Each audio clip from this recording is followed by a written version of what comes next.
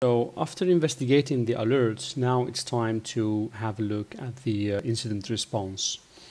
We have the incident related to the credential theft for the user Jill. This is the source IP address. So what we can do is to block this IP address on the firewall to prevent any further connections from the source, and disable the user from Active Directory to prevent it from being used anywhere. All right, so we have username and we have source IP. The username in the incident module is called affected user. So let's create a playbook which will do just that, while asking for an approval to actually perform these actions on the security infrastructure, so aka firewall and the Active Directory server. So we go to playbooks. We can use the same playbook collection, and we can add a new playbook. Let's call it theft remediation. Credential theft remediation. All right, so we create the playbook. We can set the trigger to manual, so we can trigger it from the incident module. We have to run the playbook once for each separate incident. So we select run separately for each selected record, and we select the incident module to be the one on which the playbook will run. So we save.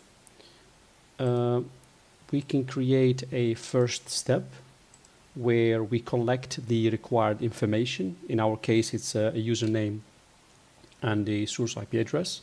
So let's call it set input data. We will need a username and we will need a source IP.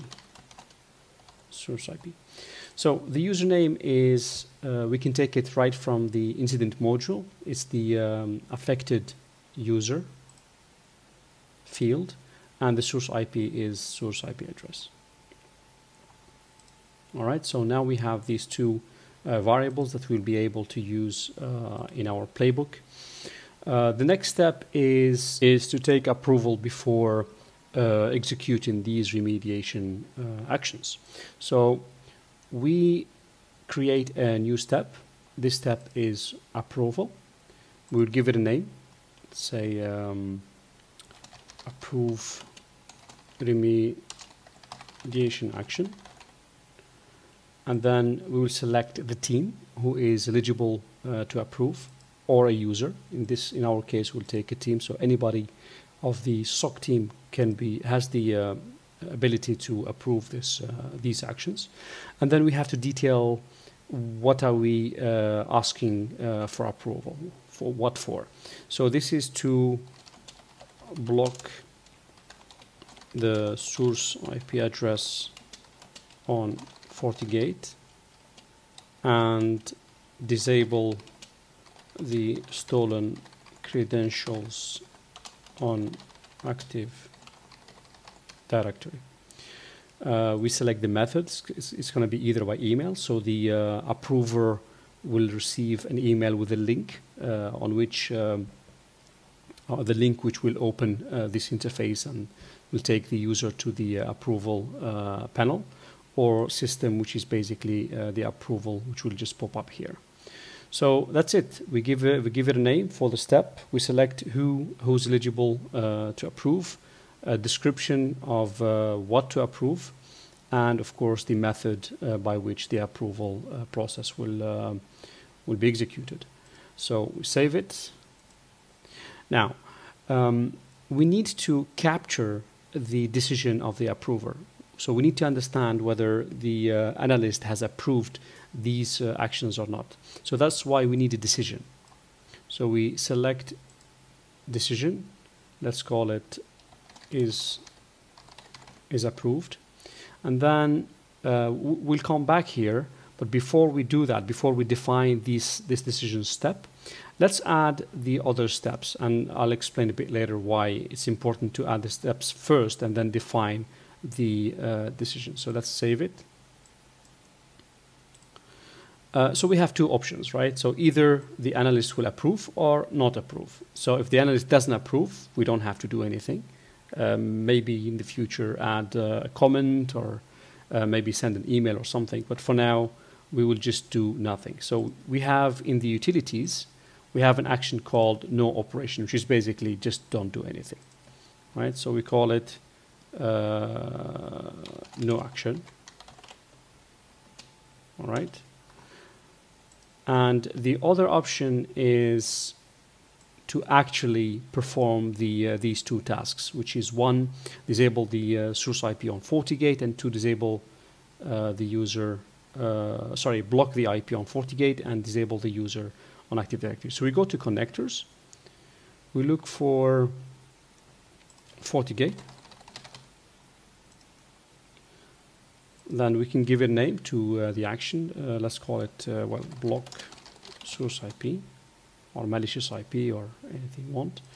And then we select the action, the block IP address.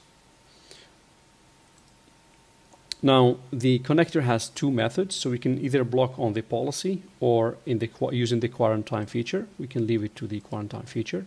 And in the IP address, we will use one of the variables we have defined earlier, which is obviously IP address. We can define for how long. All right.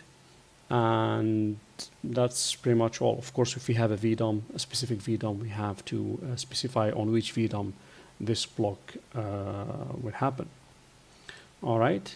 So that's the first action. The second action is the same thing. So we go to connectors. We look for Active Directory. All right, and this action is disable username. Select the remediation action to take. In this case, disable user account from Active Directory. And then we will have to identify the user to block with one of its attributes. We can use either email address. We don't have it, so we're going to use the SAM account. The account name is stored each time the playbook is executed in this username variable. So we select and save.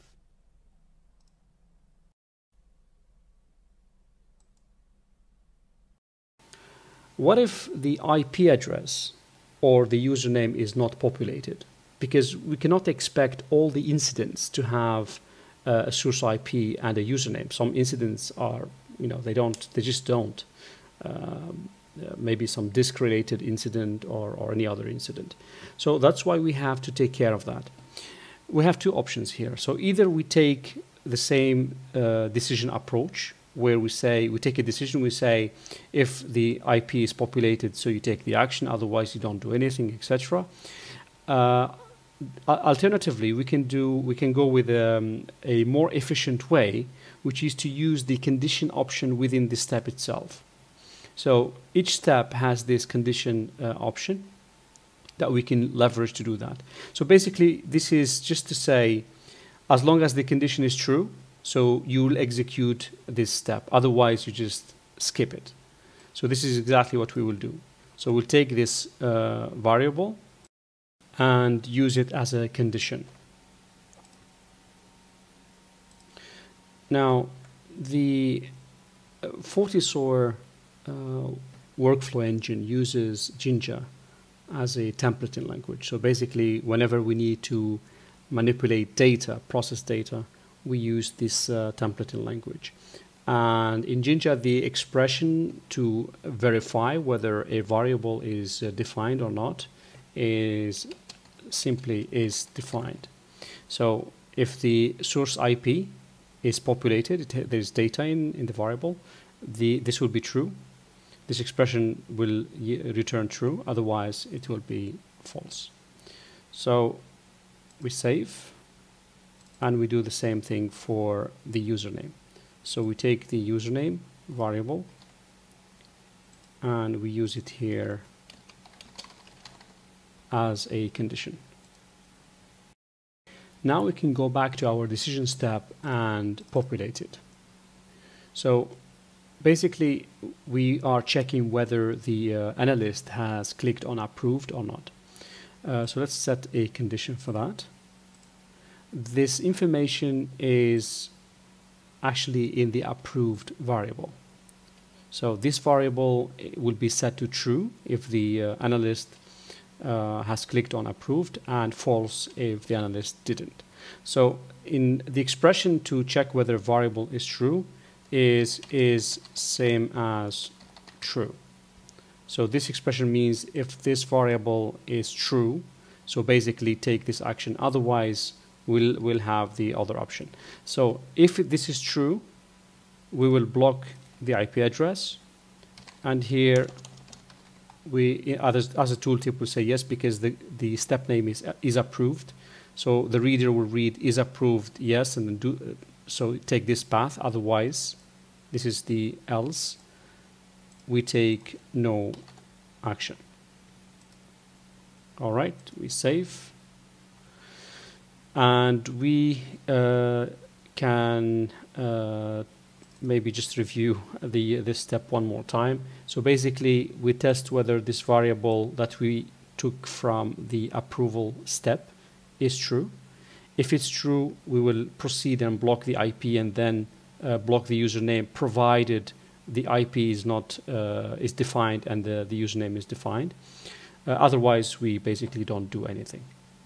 All right, so let's take this saved. We can go to our incident. Our playbook is called Credential Theft Remediation. So we look Credential Theft Remediation, and we execute the playbook. This was a previous execution. So let's check the logs. So good. We have the two variables populated, and then we go to the point where we have an approval pending. So we close this and we open the approval panel. So this is our approval, and then we click either on approve or reject. Let's start with reject, for example, and see that the playbook takes actually the right path. So exactly as expected, the analyst has rejected the actions, so there is no action taken. Let's do quickly the same thing while approving it this time. So